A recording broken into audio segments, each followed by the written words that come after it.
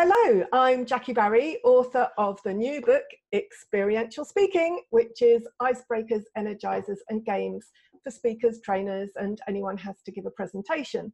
I'm here today with Dr Jason Gould, who heads up the chiropractic clinic in Chislehurst and is also a speaker to audiences of chiropractors around the world, but also to business people and anybody who wants to improve their well-being and mindset. Jason was telling me that one of the things he has done is participate in a certain computer game that has developed leadership skills that have leaked into real life. So Jason, hello and welcome, and can you tell me a bit more about that?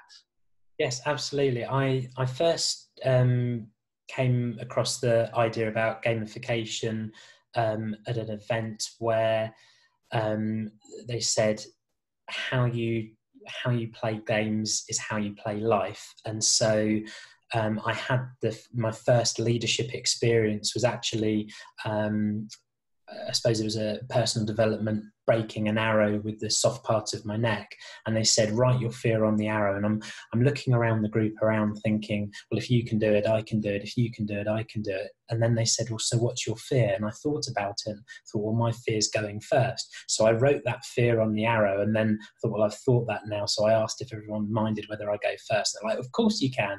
And I did. I broke the arrow, and what happened afterwards was then everybody asked me, can you help me hold my arrow? And what I realized at that point, that was my first distinction in leadership, was leaders tame their fear first. I had no idea how to do it any more than anyone else. I just conquered that fear first and went first. And so that became, I suppose, part of my starting in to sort of look at how to use experiential games to help people. Fast forward, I'm sitting with my brother-in-law a year ago, and he managed to talk my son into playing a game on the computer. I decided to play it with him, and what I soon realized was there were some opportunities to not just play the game itself, but there was what they call a clan, a group of 50 people in this computer game that are from all over the world, don't know each other than a nickname in the game. And so I found a group that seemed to be making progress, and thought I'm going to align myself with the group. So in a very short space of time, I became one of the leaders within the group. I created a culture statement, and what that did was help to you have people from all different backgrounds, all different walks of life, all volunteers who aren't paid, to come together to actually create progress with something. So in this computer game, it's a virtual world, is it, where everybody has roles and activities and an environment? It's a virtual world. The game's World of Tanks Blitz, which is the mobile game, and they have what's called a Discord site, which is an app. And so that's kind of how I got interested in using what I've learned in terms of leadership skills, and how can I kind of cross purpose, but also almost like an experiment in a way, to how to get people from, we've grown to 7 clans in one group and become one of the leading clans in Europe, maybe even the world.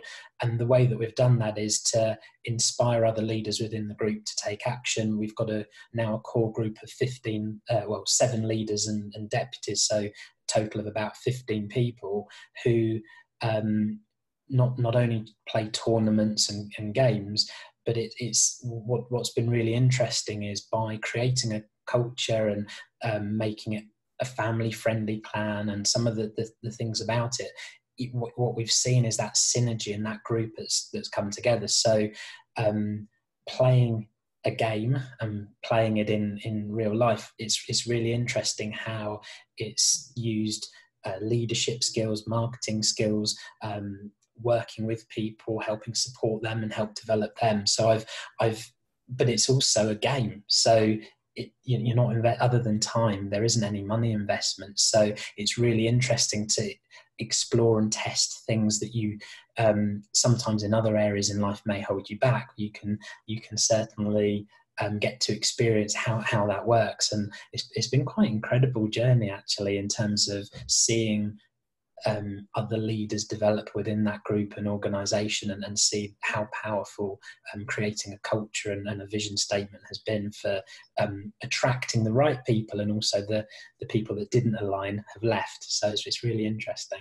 So you do this for fun in your downtime after a busy day at work, and Yes. But in your real life, you have members of staff that report to you, so you're a real life leader as well. Can Yes, you absolutely. think of some particular parallels? Is there something perhaps you've tried in that virtual world and maybe succeeded that you then applied in real life, or maybe something you've tried in the virtual game and failed, and therefore made a different choice in real life?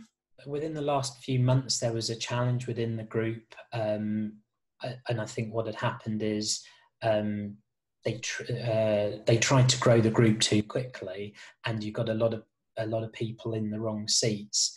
And what happened was myself and one of the other leaders had a conversation about we recognised that, and we went back to basics and created more structure, more leadership. And what's really interesting is as I was doing that, although I haven't had that experience specifically within my business at the moment, I'm actually looking at so I am a chiropractor in the clinic. There we have a clinical team. There's 5 of us as chiropractors and 3 massage therapists, and we've got a team of about 20 people. And what I've recognised is, as I've got I'm not just busy adjusting patients, I'm about to author my second book, publish my second book, and there's a number of other projects that we've been working on. And I recognise that the way to do that is to have a really strong leadership team that are taking some of the tasks that I haven't got time to do now, and making sure that it's delegated, not abdicated. And so, having had that recent challenge within the tanks game, it gives you more clarity that the work that we're doing, and it's actually making sure that structure's in place, and you're putting a lot of time, effort and energy to get that structure right. And sometimes it feels that might be slowing down other areas, but I think it's so important. Every organisation that I've seen that's had challenges, when they start to grow and develop, it seems to be so important to have that good quality leadership team in place, and to be able to all be on the same page and developing that. So I think certainly the insight from that is only a small part of it, but it's certainly helped me recognise it a lot faster. I might have spent longer had I not had that experience recently. Because what you're doing is practicing those real life skills in a safe environment. Absolutely. You've probably sat in many presentations where the speaker has tried an activity with the audience. Can you think of some that for you as a participant have worked particularly well, or perhaps some that haven't worked for you? A team building game where you take a tennis ball, you have a group of people all round a circle, and you start off as the leader, you throw the ball across the room, and then they're throwing the ball backwards and forwards. You get it into a pattern, so it's a bit random, and then you ask the group, can you do this faster?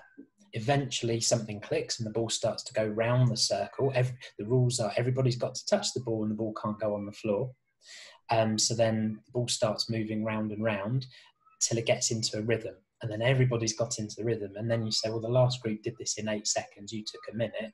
And you pause and let them, and you're letting them sink in the meaning of it. And the solution for the game is that everyone eventually comes together, holds their hands like this, and the ball drops down the middle and the light bulb goes off. But sometimes it takes 15, 20 minutes for that to click. And then you go back to the teaching point of actually sometimes thinking outside the box and utilising it. And what happens is everybody that's doing that exercise in a team building environment, you'll have people sitting out, not really participating. Some people will be trying to sort of talk, and it's really interesting for how cohesive a team is how well that exercise works. So it's a great way to kind of incorporate that into things. That's, from my mind, one of the ones that really stands out the most in terms of games that I've seen. For my mind, this is where the experiential learning takes place. It's because you can tell them anything, and they may or may not be listening, but when they do it and have that experience themselves, they'll remember it forever and remember the point that you're trying to communicate. Yes, so that's a great example. Thank you. For my own experience as a speaker, when I was very, very first starting speaking, possibly 10, 12 years ago, what worked really, really well in a small audience didn't work in a large audience, and that was me going around showing people how to do a core stability exercise. Works great in a small group, but as soon as the group gets to a certain size, you then notice that you're speaking to one person and you're speaking to someone else. So I learned there that it's really important to notice the size of the audience and the type of game that you want or demonstration, as it were, to work with. In your presentations, I'm guessing you use quite a lot of demonstrations, physical activities, and I'm guessing, but are these different if you're talking to your peers than if you're talking to the general public? Yes, so if I'm speaking to a general public audience, one of the things that I might do is, for example, if I want to demonstrate a point, so this isn't more a game but more a demonstration, how nerves, tendons can get affected. You can try this now. If you put your hands like this and keep them soft and turn them, now squeeze them, your fingers tightly together and do the same thing. Can you feel the pinching? Yes. If not, squeeze harder.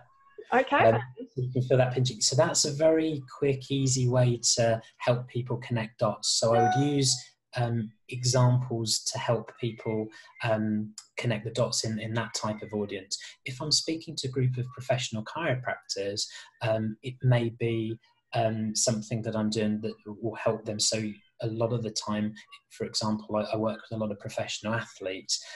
So we may do a session where I'm actually demonstrating techniques of how I might do an adjustment. I might show how I test the power and then get them to actually experience that and then work in their group. So demonstrate first and then get them working on their adjusting tables to test things with the partner they're working with. And then I walk around to make sure that they've understood what I'm teaching. So it's a very different, I wouldn't necessarily call that a game, I'd call that technique, but based on what we're talking about, it's experiential learning. Yes, it's interactive and participative, and because they're trying to learn a physical activity, the only way to really get that into your bones and muscles is to do it. So that makes perfect sense. And yes, it does stretch away from games as such, but it is an activity that's more involving and then more interesting for the recipient to get your point. So a couple of final things then. I know you've written one book and published it already. You've got another one on the way. Yes. So tell me a quick summary of what are your books about?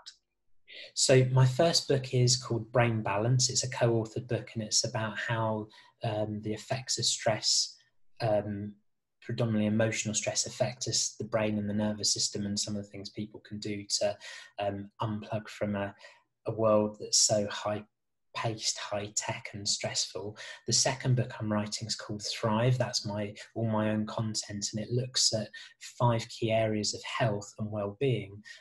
Most people I speak to want to live an optimal life, and sadly so many people are suffering unnecessarily. So the whole purpose of the book is to help people on their journey to health and have some inspiration and insight to things that they can do themselves.